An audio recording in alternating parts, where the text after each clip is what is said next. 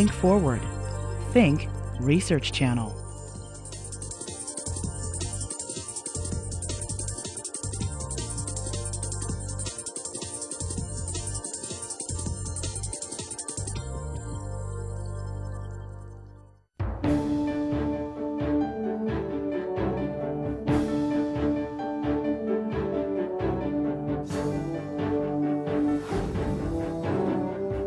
From the Howard Hughes Medical Institute, the 2003 Holiday Lectures on Science. This year's lectures, Learning from Patients, the Science of Medicine, will be given by Dr. Bert Vogelstein, Howard Hughes Medical Institute investigator at Johns Hopkins University School of Medicine, and Dr. Huda Zogby, Howard Hughes Medical Institute investigator at Baylor College of Medicine. The first lecture is titled Research Mechanics, Putting the Brakes on Cancer. And now, to introduce our program, the president of the Howard Hughes Medical Institute, Dr. Thomas Cech. Welcome to the Howard Hughes Medical Institute and to our 11th annual Holiday Lectures on Science. This program is being webcast live, and in addition, we have almost 200 students in the audience from the greater Washington, D.C. area high schools. This series is going to be available on DVD starting in the spring of 2004, and you can order these DVDs through our website. Now, the website is also a great place to learn about all of the educational programs supported by the Howard Hughes Medical Institute, and in addition, about the research activities of our 323 Howard Hughes Medical Institute investigators who run laboratories across the United States. This particular series is called Learning from Patients, the Science of Medicine.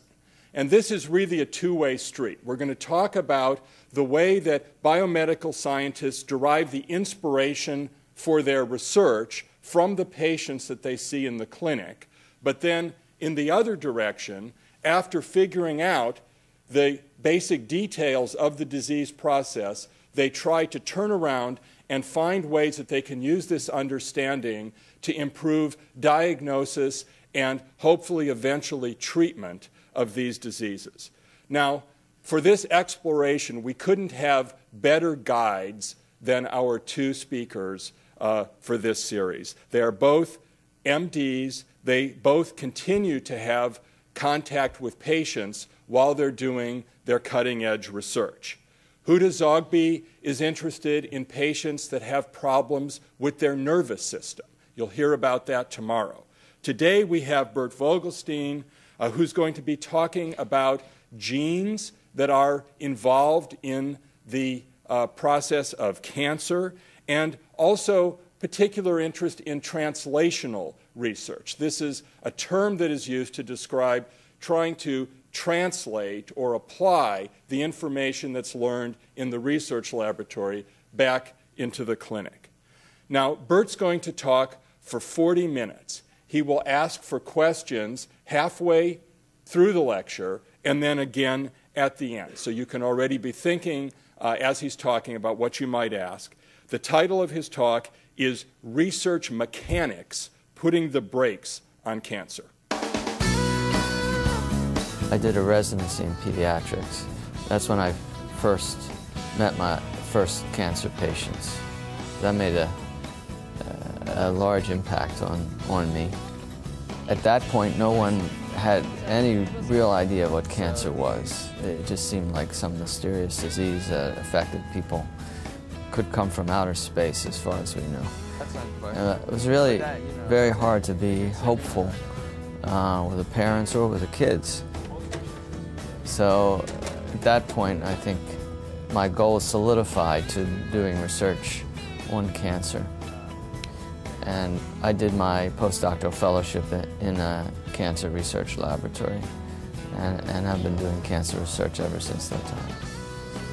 It's been a huge change in terms of understanding of cancer. I mean, a real revolution. There's still lots of details to be learned and some major things still to be learned, but a general outline of how cancers form has been generated, and you can kind of summarize that revolution in a single sentence. The sentence would be, cancer is, in essence, a genetic disease. So, from pessimism, or at least a feeling of hopelessness in the 70s, has turned to real optimism in the new century, because once you understand the disease, history shows that it's only a matter of time before you can do something about the disease. And what's critical for the future is to get young people with creative ideas to work on this problem and to solve it in their lifetime. And I think that's really possible now. I hope my lectures will accomplish a couple of things: to educate the students about what cancer is. I want to convey to them some of the excitement that's now widely felt in the scientific community about cancer. And I want to stimulate those of them who are thinking about science as a career to think harder about it and to understand that this is a field where they really can make an impact, a difference on millions of people worldwide. It's just a wonderful way to spend your life. Well, thank you. I'd also like to welcome you here to the Howard Hughes Medical Institute. You are an essential part of this program. There will be hundreds of thousands of high school students who view these lectures in the coming years, but you have the advantage in that you're the only ones allowed to ask questions to us, because the rest will only see the CDs. So you represent all of the other high school students, and please think about what questions all high school students may have, including those that you might have. And as Dennis said before, we have these wonderful lights. Just hold up a light when you want to ask a question. We're going to reward some questioners with T-shirts. So look out. I'm also going to ask you some questions as we go along. I'm going to try to make this an interactive program. I don't know many of your names, but I'll just pick random names and hope that strikes a bell. Any of you named Jim or James? That's good. How about Ann or Anna? Anybody named Mauricio? Got it.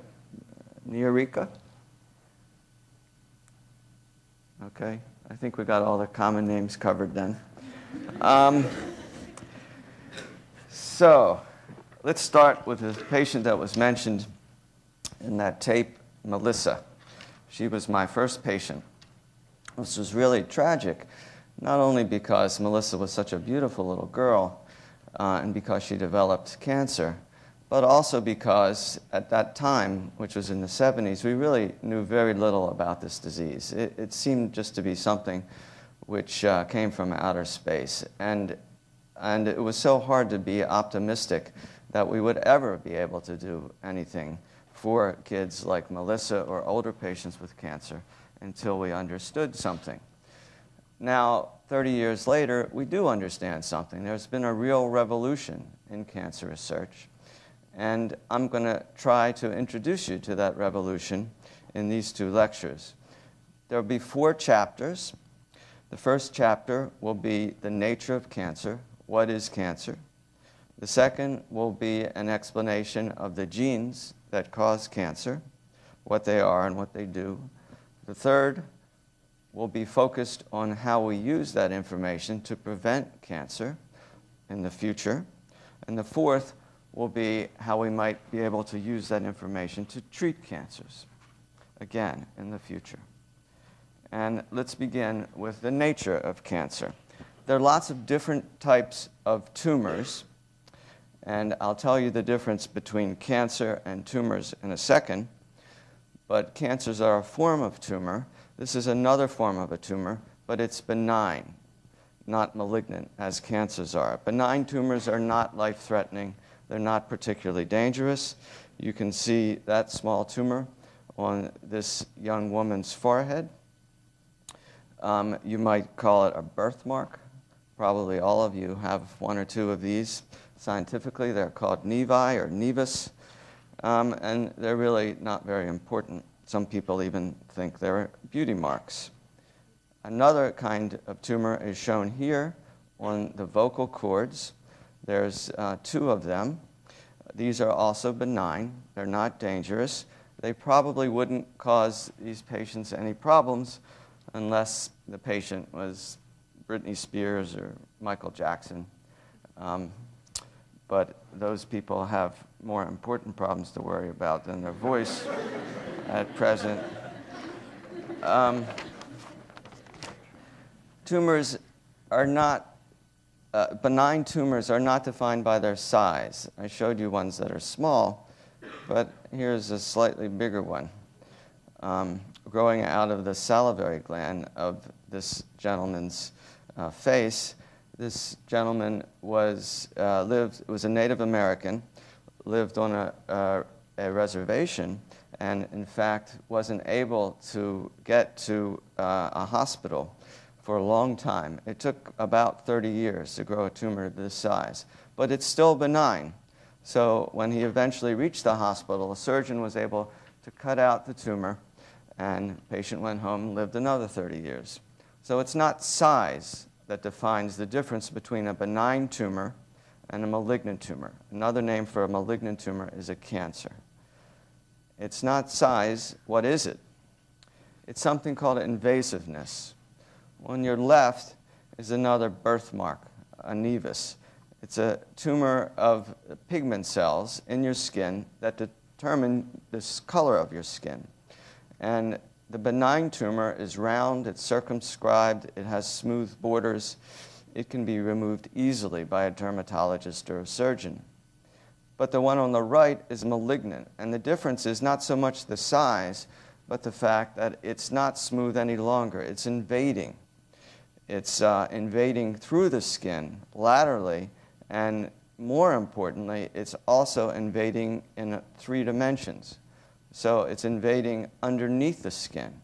It will eventually hit a blood vessel or a lymphatic, and then tumor cells can go inside the vasculature, that is the vessels, the blood vessels, and travel to other parts of the body. That is called metastasis. When a malignant tumor reaches a blood vessel or lymphatic, travels throughout the bloodstream, reaches other organs like the lungs or the liver, and starts to form a new tumor, a kind of colony of the original tumor in the new place. And that's why people die, because of metastases. The primary tumors can almost always be removed surgically, but if the tumors aren't detected until after they've metastasized, then it's too late.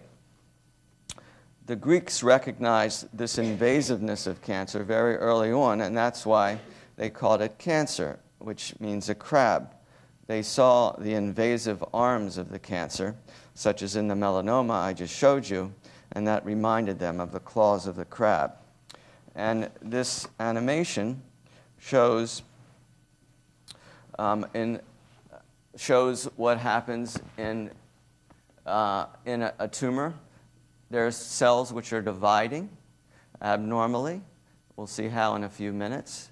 They keep dividing at the expense of the normal cells that surround them. And in 3 dimensions, once they divide enough, they start to pop out. You can begin to see them with your naked eye, not just under a microscope. And then they recruit blood vessels. They need to recruit blood vessels in order to grow to a size that's greater than just 1/10 of an inch in diameter. The blood vessels supply oxygen and nutrients. And the last stage is the metastatic stage. That blue cell in the middle represents a metastatic cell that has come from the primary tumor, invaded into the blood vessel, and now can also get out of the blood vessel, invade another tissue. And form new cells there. The end process of the metastatic lesion, the metastatic process, is shown here. On your left is a normal lung, an X-ray, and on the right is a picture of a patient who originally had a breast tumor that had metastasized to the lung.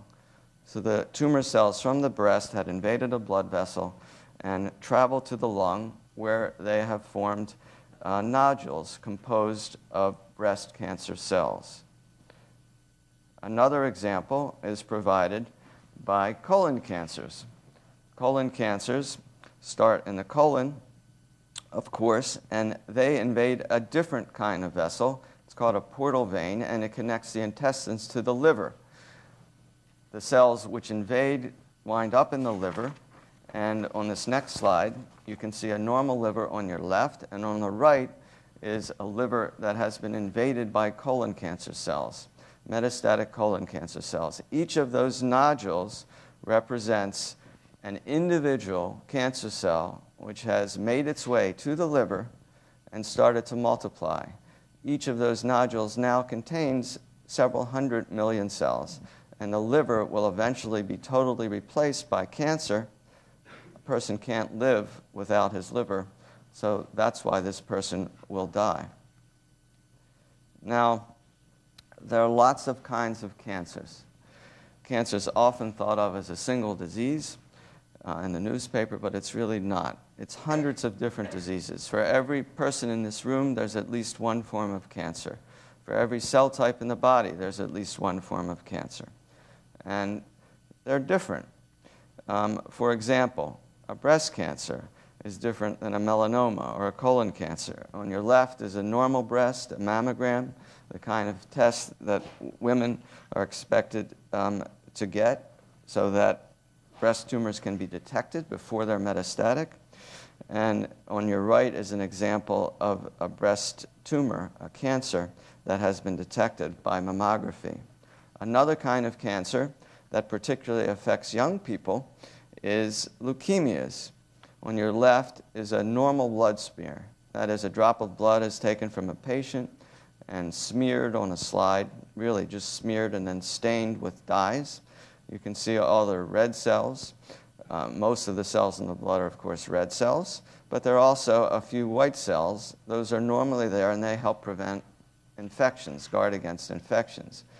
But in a blood smear from a leukemia patient, there's still a few normal-looking white cells, but most of the white cells are these large and abnormal forms which represent the leukemia cells. And because these cells are already in the blood, they're a cancer of blood cells, they spread immediately throughout the body, and they have to be treated immediately for the patient to survive. Now, despite the fact that all of these tumors are different, in some ways, they also have something in common. And what they have in common is that there is an abnormal ratio between cell birth and cell death. So in a normal adult tissue, say the skin or the intestines, cells are always dividing in the skin and in the intestines. There's always a very specific ratio of cell birth and cell death. Can anybody tell me what that ratio is? Just raise your hand or your lighter. 1, exactly. Has to be exactly 1. For every cell that's born, 1 cell dies. If too many cells die, more cells die than are born, the tissue will shrink. It will atrophy. On the other hand, if more cells are born than die, that's a tumor. That's a physiologic definition of a tumor. And it doesn't require much of an increase of that ratio in order to get a big tumor over time. You can think about this like interest. Any of you working in a lab this summer? Okay. So if I were to ask you, if I were to offer you $1 million to work in my lab over the summer, you would probably take it, right? Okay. I'm not going to offer you that much. Suppose I offer you a penny. but I tell you that every day you'll get 25% interest on that penny. So after 1 day, you'll have 1.26 cents, and after 2 days, you'll have 1.6 cents, and 3 days, 1.9 cents. Would you rather have the penny with interest or the $1 million? Everybody. Who would rather have the penny? 100 days, 1 summer. And who would rather have the $1 million? Okay, good. So most of you chose wisely. A few of you chose poorly. Those of you who took the penny would end up with $49 million. Those of you who took the million, you wouldn't do so bad, but you'd still only have $1 million after the end of the summer. So, now, this same kind of thing happens in tumors. It only requires a slight difference in the ratio of cell birth to cell death to develop a very large tumor over time. And since most tumors take 20 to 30 years to develop, it really only requires a difference of 1% in that ratio to get a huge tumor over decades. And that is the common underlying theme of tumorigenesis. Just to go over that again in graphic form, when a normal cell divides, every normal cell, 2 cells are of course formed, but one of those cells will die. So cell division, you get 2 cells, one of those cells eventually dies, leaving the net the same as the beginning, 1 cell. But in a tumor, it's quite different, as again shown on this movie. The tumor cells, which are mutant, we'll see in a few minutes why they're mutant. The cell divides, but one of the daughter cells doesn't die. They're keeping more cells, more cells, more cells over time, and that starts a benign tumor. Again, to review the difference among tumors, there are 3 kinds, all called tumors. The first is benign. It's not dangerous, it's not life-threatening, and it's not invasive. The second type is malignant. This is dangerous. It's locally invasive. That means it can invade surrounding tissues. Eventually, the malignant tumor may become metastatic, in which case it can travel to other parts of the body, and that's when the real problem occurs. In the next chapter, we'll discuss the molecular basis for this process, but now we'll quit and ask for questions. How much time do we have for questions? 5 minutes. Good. Just raise your hand or light, yes. How is it possible to tell if when a benign tumor is going to turn malignant or metastatic? Can you all hear that question? Sorry. The question was, how do you tell if a benign tumor is going to become malignant? The only person who can tell is the oracle. You can't. It's just stochastic. We'll see, which means it's random. You can look at a benign tumor, you can estimate the probability that it may turn into a malignant tumor, but you can't tell for sure. And in the next chapter of this lecture, I think you'll understand why. Other questions? Yes? You said the cancer cells, they travel to the blood vessels. Are they selective in the tissue they choose to? Are the cancer cells selective for the tissues they choose? Yes, they are. Sometimes investigators call that the seed in the soil. Certain kinds of cancers only grow in certain tissues in metastatic form. For example, prostate cancers generally go to the bone marrow, whereas colon cancers generally go to the liver. Do we know the reason for that? The reason for that? No, we don't know the reason for that. In fact, we don't understand the basis for metastasis in general either, and that's what some of you are going to help us find out over the next 10 years. Yes? My name is Crystal Shavers, and I attend Margaret Murray Washington Career Senior High School. Is it more difficult to control a massive malignant tumor or a metastatic tumor? The question about controlling a massive malignant tumor or a metastatic tumor. Massive malignant tumors, first of all, they usually don't become really massive as long as people have access to medical care, because people notice them if they're really big. But there are some tumors that have been taken out that have weighed 250 pounds. These are in morbidly obese people, and they occur inside the abdomen. And they thought they were just getting fat, but they weren't. They had a tumor growing inside, and that can be removed surgically. It's really not a problem until the metastases, because if the metastatic cells invade the liver or the lung, you can't take out somebody's liver or lung. So then the person is in trouble. So that's really the problem. We have time for one more question. Yes. Okay. Hi, good morning. My name is Tiffany Fields. I attend Spingarn Senior High School. And the question I wanted to ask was, when you stated earlier that like the tumors are caused when the cell keeps multiplying, is there any way that we could like paralyze that cell that's multiplying so that it won't be so many? Right. Good question. Can we paralyze cells so that they'll stop multiplying? In fact, that's what cancer therapy is an attempt to try and stop cancer cells from developing.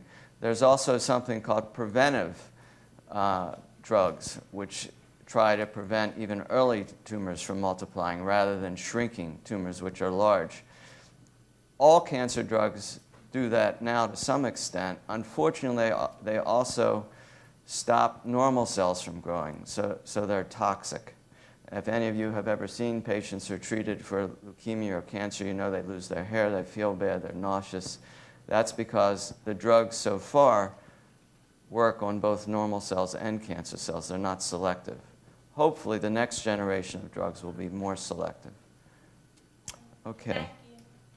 I'm not going to throw them, but can you hand them back there to those questioners?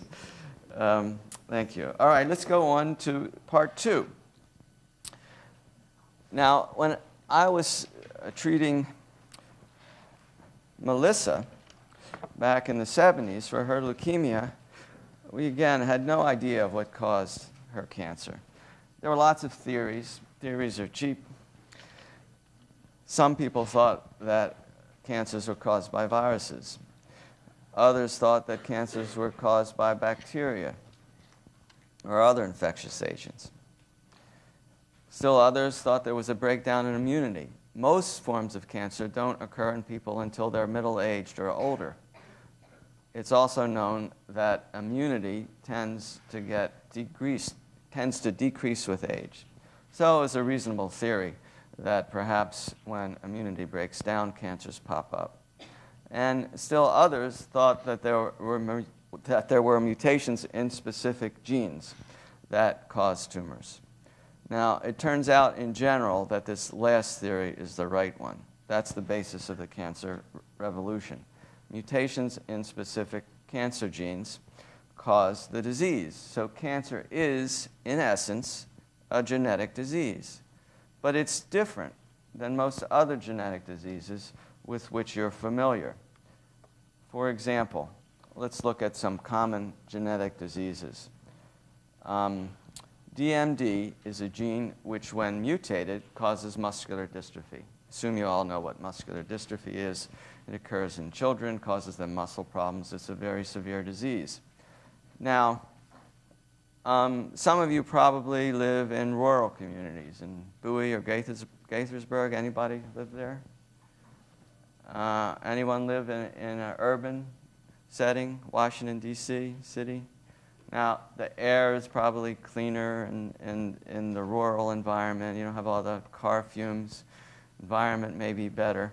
If you had the same mutation in the DMD gene, would that alter the disease that you would get? Would the muscular dystrophy be better or worse depending on where you lived?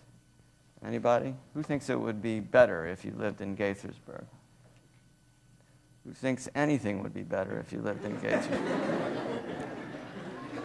Well, the truth of the matter is, of course, it doesn't matter where you live. If you have a mutation in the DMD gene, you're going to get exactly the same disease. It's totally independent of environment. The disease is only dependent on the specific mutation. A somewhat more complex case is caused by mutations in a gene called LDLR, which predisposes to heart disease. But not everybody who has a mutation in LDLR will get heart disease. It's not like muscular dystrophy, where everyone who has a mutation in DMD will get muscular dystrophy.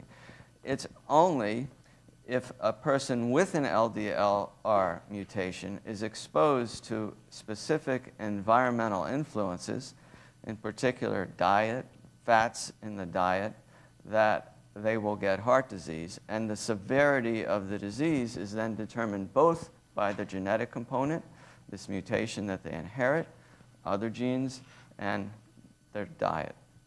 So it's more complex. And cancer is even more complex than that, although it's related.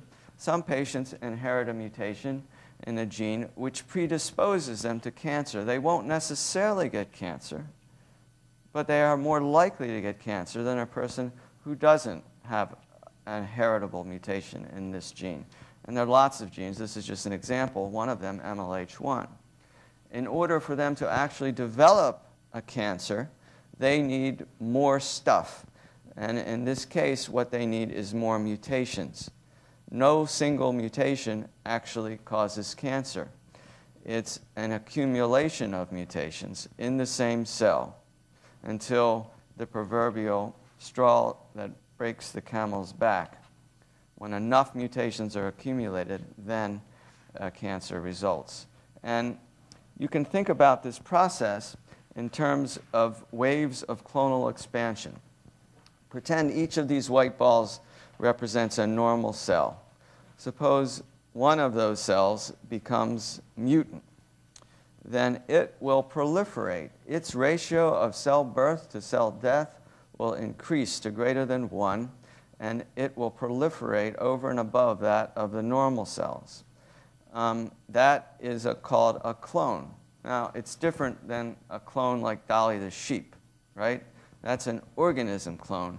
This is just a cell clone. But it's the same idea. A cell with the same genetic characteristics is proliferating and making identical copies of itself. But that's not the end of the story, because once this mutant cell forms a benign tumor, it can also get more mutations, or a cell from the benign tumor can get another mutation. And through a second wave of clonal expansion, expand to become malignant, invasive. And of course, the malignant cell, or one of the malignant cells, can subsequently accumulate another mutation and become metastatic. Any of you see that movie called Multiplicity with Michael Keane? Well, it's a bit like that. Remember, Michael Keane wanted to clone himself because he didn't have enough time. Turned out not to be such a great idea. But he cloned himself. The first clone was okay, but the next clone was worse. And with each successive clone, there were more mistakes that were made. That's like mutations, till eventually you got a very stupid Michael Keane. And it's the same kind of thing that happens in tumors. Successive waves of clonal mutations until you get a very bad one. In this case, not stupid, but evil. Now, it's important to recognize that these mutations, like mutations that cause muscular dystrophy and heart disease, are sometimes inherited. But usually, they're not. Cancer, in general, is not a hereditary disease. There are cases of cancer which are hereditary, as we'll discuss in a few minutes, but generally the mutations occur after birth. Now, the only mutations that are hereditary are those that occur in egg or sperm cells. They can be transmitted from father or mother to son or daughter. other mutations that occur in any of the other cells of the body obviously cannot be transmitted to a son or daughter. Now, the germ cells, the egg cells and the stem cells, are only a very small proportion of the total cells, the total trillion cells in the body, 50 trillion cells. There are only a few million germ cells at any one time. So it's just a really small fraction of germ cells. All the other mutations that occur in other cells aren't important. They're not hereditary, but they can cause cancers. Now, what are these genes that get these mutations, either inherited or after birth? There are only three kinds. One kind is called an oncogene.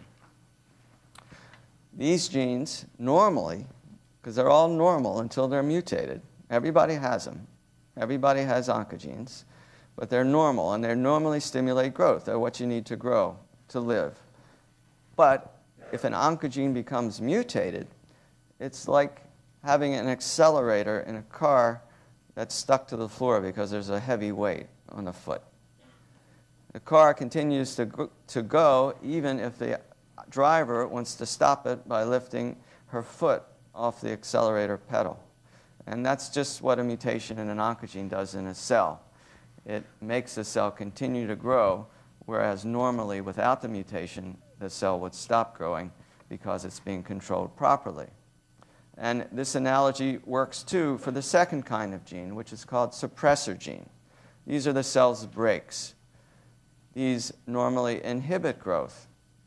And a mutation in a suppressor gene is much like having a dysfunctional brake. And just as cars have more than one brake, they have a foot brake, they have a hand brake or emergency brake, and if all else fails, you can pull the key out of the ignition. Cells have multiple brakes too. And it's only when several brakes plus an accelerator or two all become dysfunctional in an automobile that the car spins out of control, and it's the same in a cell. It's only when several of these genes become mutated, don't work properly, that the cell spins out of control and becomes a metastatic cancer. There's a third kind of gene which doesn't directly cause tumor genesis when mutant, but only indirectly does it. And these are repair genes. Having a faulty repair gene is like having an inept mechanic. Can't fix the mistakes that are made. And cells are always making mistakes. Always.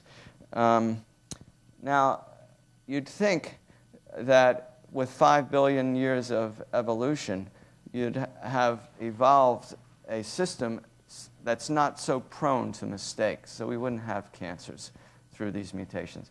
Can anybody suggest why evolution hasn't gone that far and made DNA polymerases, etc., that are perfect? Yes.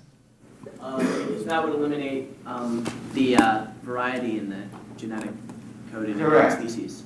Mistakes are part of evolution. And in fact, you can look at cancer as a side effect of evolution. If mistakes weren't made, we'd all be amoebas. We wouldn't be here in this auditorium.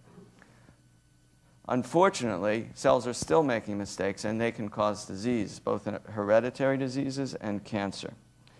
Now, are our cells still making mistakes now? Krista. Somebody named Krista in the audience? Krista McAllister? Okay. Look behind you. There's a guy named Dan. Is he a mutant? Look carefully. Look, you're sure? All right, well, you're wrong. He's a mutant. We're all mutants, right? Because the egg and sperm that gave rise to us, there was a mutation, at least one, probably a few. Now, those mutations didn't occur in genes which cause disease, hopefully, but we all are mutants in that sense. Now, let's look for a minute at these genes in more detail. And we'll start with suppressor genes. Suppressor genes are important because they cause many forms of familial cancers, inherited cancers. In the United States this year, about 135,000 people will develop colon cancer. In the world, about 1 million people this year. Most of them, 85 to 90%, they're non-familial. That is, they'll be the only people in their family to develop colon cancer. No one else has, their parents, their grandparents, their siblings, their cousins. So they're non-familial. But a small fraction, roughly 10 to 15%, occur in a familial pattern.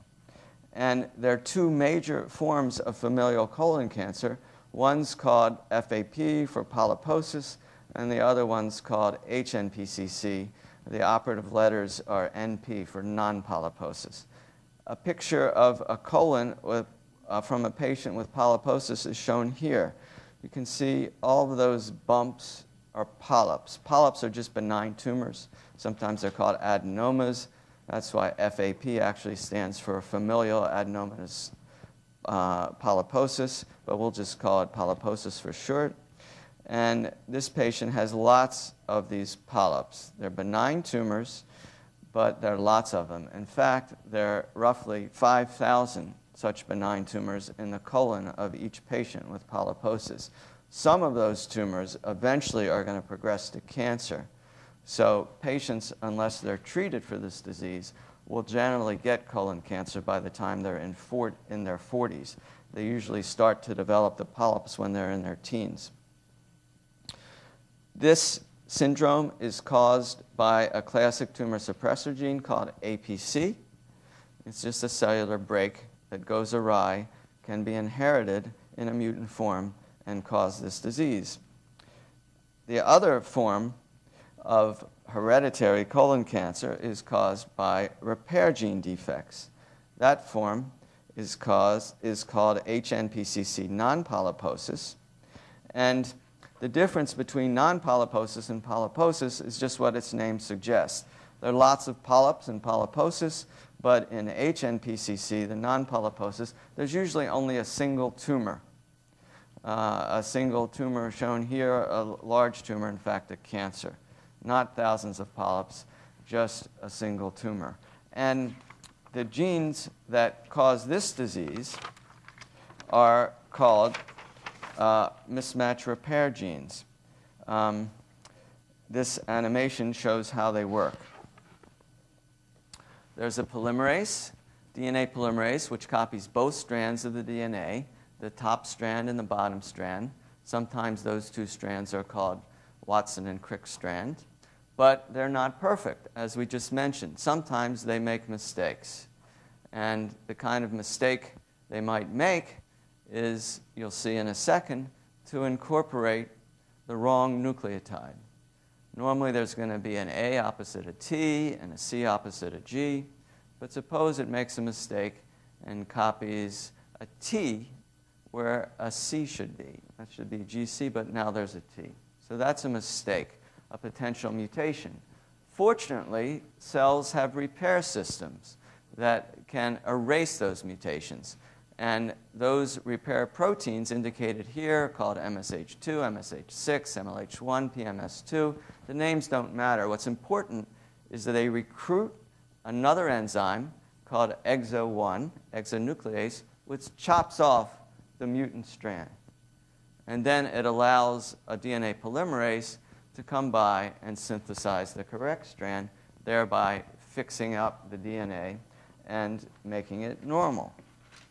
Now, if a patient doesn't have a proper mismatch repair system, then the cell with that defect will accumulate mutations much more quickly than a normal cell. And that's why these patients with HNPCC develop cancer. They have defects in this repair system. And one of the things that's important about this defect is it accelerates, telescopes the whole process. In polyposis, the whole scheme of mutations, the multiple mutations in addition to the inherited one that are required to get to a malignant or metastatic cancer, generally takes 20 to 30 years. So patients don't get tumors and don't get malignant cancers or die from the disease until they're in their 40s. But in non-polyposis, this whole process only takes a few years. From a small benign tumor to a malignant tumor, only 3 to 5 years. The mismatch repair system, in essence, functions like a spell checker on your word processing program. Now, let's put all this together. And in colorectal tumors, starting from normal cells, the first mutation might cause a very small, microscopic, small tumor, which then could grow over time to a large, benign tumor. Both these are benign. Another mutation might cause a wave of clonal evolution, causing a malignant tumor and a metastatic cancer. The genes that drive this process have been identified. APC, the gene that causes polyposis, is the gene that starts it all off. It initiates the process. It's a cellular break. And then tumors enlarge when they acquire other mutations in oncogenes, like KRAS. They become malignant when they acquire still other genes, mutations in other genes, like SMAD4 and P53, and still mutations in other genes, an oncogene called PRL3 can help drive it to metastases. All of these genes are mutated in most colon cancers. Now, one of my favorite genes is P53. P53 is mutated like all of the others, in part because there's some sort of faulty repair. But it's my favorite gene because a graduate student in our lab named Susie Baker discovered its role about 15 years ago, and she was not much older than you guys, actually. She discovered that P53 mutations occurred in just about all colon cancers, and then another graduate student named Janice Nigro worked with her to find that P53 was mutant in virtually every cancer that occurs throughout the world. It's hard to be a cancer without getting a P53 mutation. So all of these different tumor types have mutations in P53. It's kind of a common denominator for cancer. And knowing that, we can do some interesting kinds of experiments to try and relate the initial insult to the mutation. And here are some examples. Sunlight, such as you get when you're on the beach. Everybody likes the beach. Anybody use a tanning salon? Raise your hand if you do. Okay. Well, you not only will get a good tan, you may get a mutation at codon 2 at one of the residues of P53, changes a C to a T. Now, this is a characteristic mutation caused by sunlight. If you irradiate with ultraviolet light sunlight bacteria, they get this kind of mutation, a C to a T. And that mutation occurs in the P53 gene in skin cancers. Skin cancers are, of course, induced by ultraviolet light. You'd find them much more rarely in other forms of tumors, which, of course, are not exposed to light. Another example is aflatoxin. It's a fungal toxin found in parts of Asia and Africa, and it causes a different mutation at residue 249 of P53. It causes liver cancer, so it's found only in the liver cancers of people who live in that area and are exposed to that toxin, not found in other tumor types. And of course, one of the worst forms of carcinogens are found in cigarette smoke. Cigarette smoke, we now know, causes cancers by, in part, inducing mutations in P53 at this position. And they, of course, occur in lung tumors, but not in other tumors. And in colon cancers, it's a more complex scenario. We know specific mutations in P53 that occur, but we don't know exactly what the carcinogen is. That's something that remains in the future. Now, how does P53 work? P53 works as shown in this animation.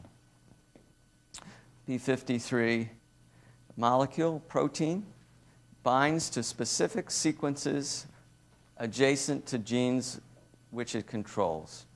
There's a p53 molecule binding to its site, its binding site. It recruits an RNA polymerase, not a DNA polymerase, that then makes RNA from these genes that it controls.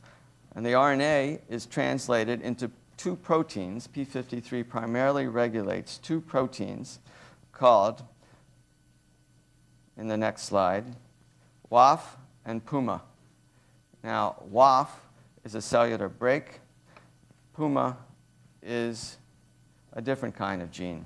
WAF, one of the nice things about discovering genes is you can name them anything you want. WAF was named for Wafik Aldiri, who was the student in our lab who discovered it. And PUMA was named by Jen Yu because she was a runner and she liked their shoes. It's true. My favorite names for genes, there's one in flower called Superman, another one called Clark Kent. So one of the good things about being a scientist. At any rate, what do these genes do? The P21 works as a brake. Look at this movie. Here's a typical brake. That didn't work. If you don't have P53, you don't have the regulation of P21, a brake. The PUMA works differently. It's a kind of a hairy-carry gene. If all else fails, what the cell does to control itself is to commit hairy-carry. Really, it's suicide. It's not accidental death. It's very purposeful. Scientific name is apoptosis, but it's really a form of suicide. And it protects the organism from the development of cancer. Obviously, it kills the cell, but it's good for the organism.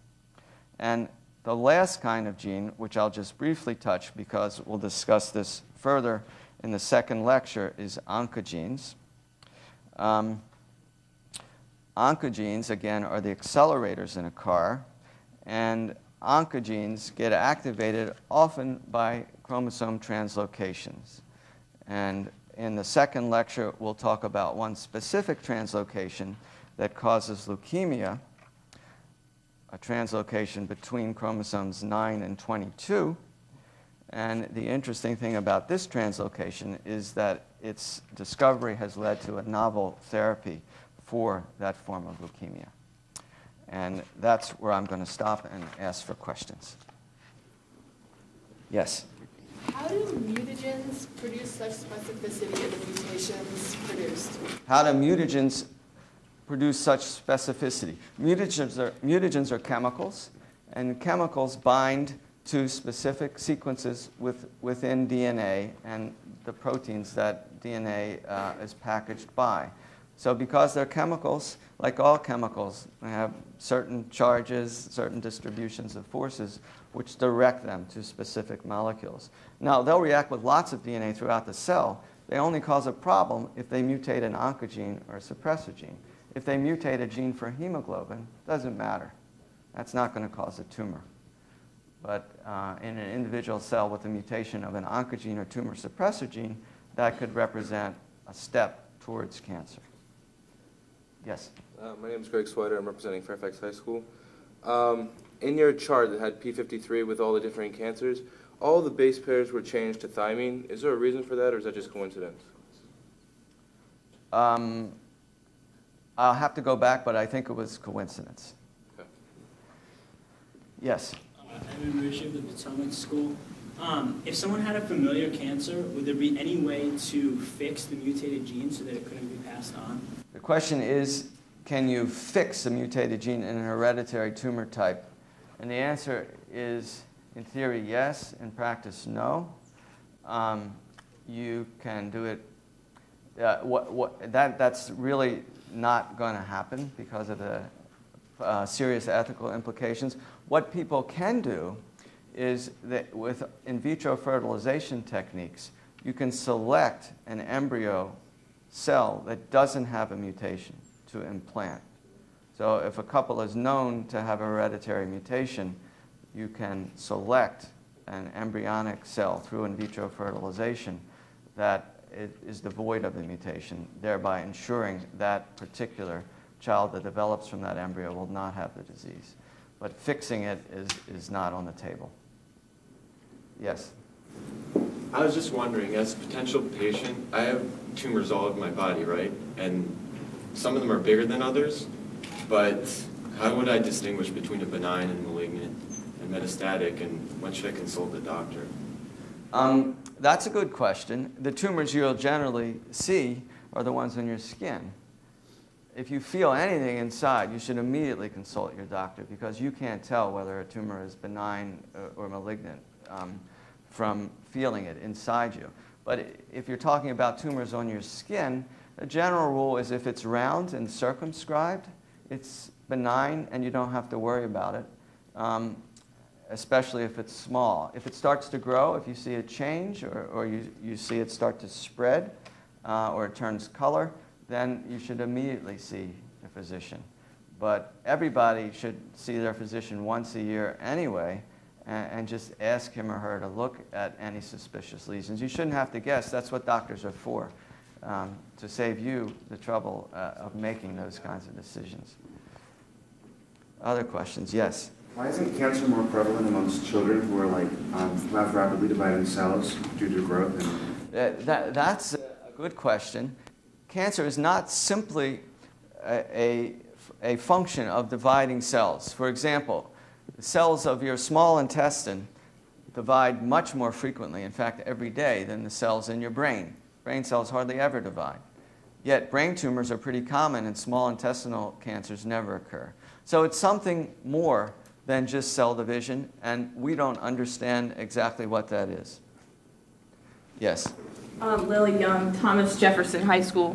In cancer cells, are there usually multiple mutations in genes coding for apoptosis factors, or is the mutation in P53 enough to stop the process? Yeah, in every cancer that forms, there are several mutations, at least 4 or 5, and certainly in every metastatic cancer. So it's P53 in colon cancers plus APC plus RAS plus other mutations that are on their slide. All of them occur. Each one inactivates a different growth controlling pathway.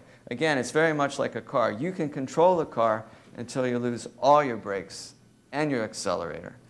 Losing just one, you can still control the car. And that's a pretty good analogy for what happens in a cell. That's it. We have a break. See you in a minute.